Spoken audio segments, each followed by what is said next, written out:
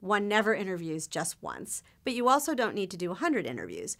Just having a set of 5 for a particular set of questions for a very targeted audience is enough, and you'll quickly see trends within 5 interviews as long as you stay focused. Key thing is staying focused. If you have multiple questions or the demographics or other characteristics of who you're interviewing are quite different, then you need to do more interviews. The goal is to be very tight, very narrow, very clear about what you're trying to get out of each particular set of 5.